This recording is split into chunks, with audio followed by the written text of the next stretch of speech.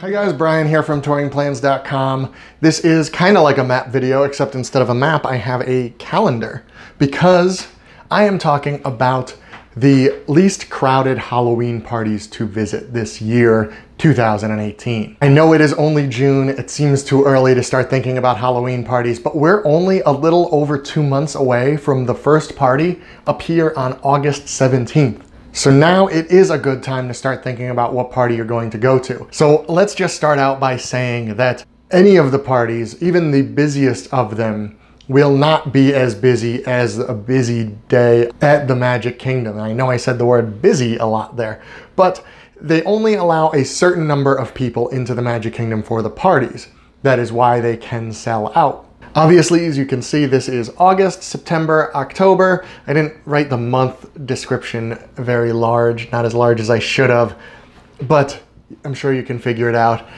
As you probably have already guessed, the pumpkins are where the Halloween parties are. And yes, there are a lot of them, especially in October. If you want to see exactly how our top 5 from last year did, as well as the full chart, the full ranking of all the Halloween parties this year, go to blog.touringplans.com. I will link it underneath the video here. I wrote a blog post that has the full chart on it. The Christmas party one will be coming in a few days, right before the video comes out. So how do we figure out what are the least busy parties? As I've said, we do not have access to attendance numbers. Disney just flat out does not give those out. It's also hard to empirically judge whether there are a lot of people standing on the parade route or watching the fireworks, because even a small amount of people, when all cluttered into the hub and Main Street in Magic Kingdom, will look like a lot of people. So what we do is we use the data we do have, and we have a lot of it, and that is wait times. And there is a difference between busy parties and not busy parties. It's not a ton. Even on the busiest of days, you won't really see lines longer than, say, 40-45 minutes for Seven Dwarfs Mine Train. A ride like the Haunted Mansion, you really won't see waits more than 20 minutes even on the busiest party days. But on the less busy party days, you might see 5-minute waits at the Haunted Mansion. You might see 15-minute waits at Seven Dwarfs Mine Train. So there is a difference, even though the average wait for all attractions during the party is only about 15 minutes. So it is a decent time if there are a few attractions, say Seven Dwarfs Mine Train, that you couldn't get a fast pass for, you don't feel like waiting an hour on a regular day, maybe use the time at the party to ride that ride before you go and do all the extra party stuff. Obviously, you're gonna wanna take advantage of that party stuff because you're paying a pretty decent amount to be at the party. The prices this year for 2018 range from $75 for an adult ticket up to $125 that Halloween party on Halloween. There are discounts available for annual pass holders, DVC members, things like that, but it's still not cheap. Now, if you are only going for a couple days and plan on doing a hard ticket party like this, you could actually substitute this for a park day if it works out a little better financially for you. You are allowed into the Magic Kingdom starting at 4 p.m. on the day of the party. So if you don't go to a park in the morning or early afternoon, you could head over to the Magic Kingdom at 4 and start riding rides until official party time at 7. Alternatively, you could avoid maybe buying a park hopper because you could go to a different park in the morning and then still go to the Magic Kingdom starting at 4 using your party ticket to enter instead of your regular park ticket. Now for the Halloween parties this year, like they did with the Christmas party last year, the park closes at 6 p.m. to day guests. So it used to be 7, and that was the start of the party time as well. Now they have a buffer hour in there. Party guests are still allowed in from 6 to 7. If you get there, then you will be allowed in. If you're already in the park, you can stay as long as you get the wristband that identifies you as a party guest. You are still allowed to ride the rides. Day guests are not. So that hour from 6 to 7. So we definitely recommend getting there by 6 for the party because that extra hour gives you 2 pretty decent options. One, you can meet rare characters. Some of them will be out already. And even the ones that aren't, you probably want to get in line for early. These are characters like the Seven Dwarves or Jack Skellington that are always popular, or you can ride rides. Now there will be some lines still built up from the day guests that got in line before 6. So something like Seven Dwarfs Mine Train probably still will be too long a line. But some of the rides that maybe don't build up quite as much line, things like Pirates of the Caribbean, Haunted Mansion, Buzz Lightyear, things like that, that the line will move a little bit quicker, you can probably get in and out pretty easily before the party even starts, and you're not wasting any of your party time. I think that's all my party tips. Now I have been holding you off enough to talk about the best parties and the busiest parties. Now in general, earlier in the season is better than late in the season, and midweek is better than weekend. These are just generalities if you are thinking about what time of year to visit. Obviously, as you get closer to Halloween, you're going to get more people that are there for Halloween festivities or in the spirit of Halloween, and they will be going to the parties. Now, to mark the best and worst, I have given up my pointer for this one for a good old-fashioned marker. What, in our opinion, is the best Halloween party to go to as far as crowds? That is right here, September 11th. It is a Tuesday party. You're looking at a midweek party. This week, this second week of September has historically been one of the least crowded weeks at Walt Disney World all year. It's been that way since I've been working at Touring Plans, which is over 7 years now. That week has always been the least busy, and it still is one of, if not the least busy weeks of the year. Now, least busy doesn't exactly mean what it did 5 or 6 years ago, but it's still, by comparison to others, less busy. So right there, Tuesday, September 11th is, we think, going to be one of the least busy Halloween parties in 2018. Another one, 2 weeks before it, another Tuesday, August 28th. This one is also pretty easy to explain. It is right before Food and Wine starts. You've already had 2 parties on the year for locals, bloggers, video people to get all their shots that they need. It is in August. People really aren't going to be thinking about Halloween in August, and if they are, they're going to wait a couple days and come and experience Food and Wine also. So that one should be a pretty good one. Now we're going to move off of the Tuesdays for a bit. Friday, September 7th right here. I know it is still Labor Day week, but Labor Day just does not pull the crowds that some of the other holidays do.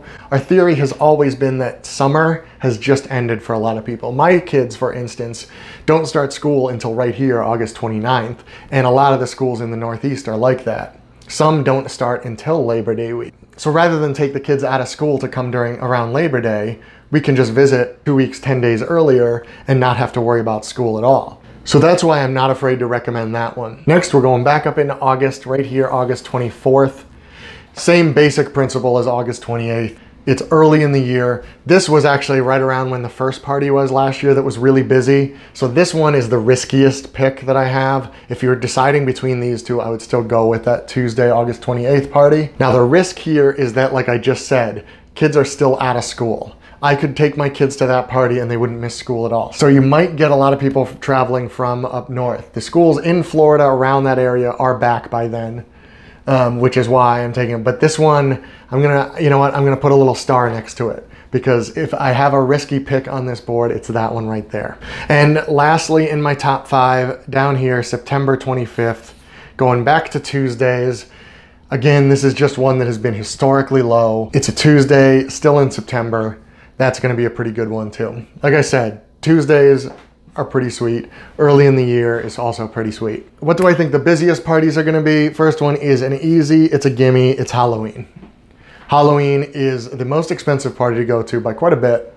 It is also the only one that sells out every single year. Every year this is sold out, and it sells out way in advance. Most of these parties, if they do sell out, they sell out the day of the party, the day before the party, maybe 3 or 4 days before the party. This one sells out at least 23 days in advance. One year it actually sold out in early August, August 3rd. The Halloween party had already sold out. Last year was the year that it was 23 days. Probably not a coincidence that last year they bumped the price for this party up by quite a bit. Now, speaking of sellouts, and I am not talking about myself, although I will sell out gladly if anyone has, money to throw at me. But last year, only 2 parties sold out. Halloween was one of them, and I'll get to the other one in just a minute. That was quite a few fewer than the previous years. We think there are probably 2 factors in this. One they have most likely increased the capacity of the Halloween party. This shows in the wait times as well. Remember I said before, the average wait time for all attractions is 15 minutes? Well, last year it was also 15 minutes. The year before it was only about 12 or 13 minutes, which I know doesn't sound like a lot, but that's a pretty good jump when considering all attractions and all parties. So the indicators are that maybe there are more people at the Halloween parties than there used to be. Also, the prices keep going up. And they are going to keep going up as long as they have enough people at the parties, but that means sellouts seem to be less likely. So what was the other party that sold out in 2017? That was this one, October 14th. Also, obviously a day we are not recommending. Now, why this one sold out and why the wait time numbers were higher for that one is a little bit harder to figure out. It could be that Columbus Day week just is a little bit busier, and that was maybe people's last thing before they went home. I don't know. I honestly can't tell you, but what I can tell you is that was a very busy party last year. Obviously, it sold out, it hit capacity. So the other ones we don't recommend right here, October 28th, a Sunday right before Halloween. Seems pretty reasonable that that will be busy. And then the other two also in October, 19th right there, and the 12th right there, 2 consecutive Fridays. 12th is very easily explained. It is that busy Columbus week. 19th, again, like the 14th, just one that historically has been a busy party. Now, I know you're probably thinking, well, isn't the 30th very busy? Isn't the 26th busy? What about Columbus Day week? Yes. These are all parties that are in the top of what we think will be the busier parties.